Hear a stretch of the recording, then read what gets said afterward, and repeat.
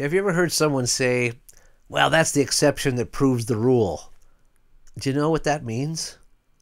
It means that the very breaking of the rule affirms the rule, or the allowing of the occasional exception.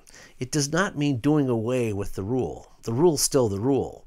G.K. Chesterton says, a wall is like a rule, and the gates are the exceptions that prove the rule.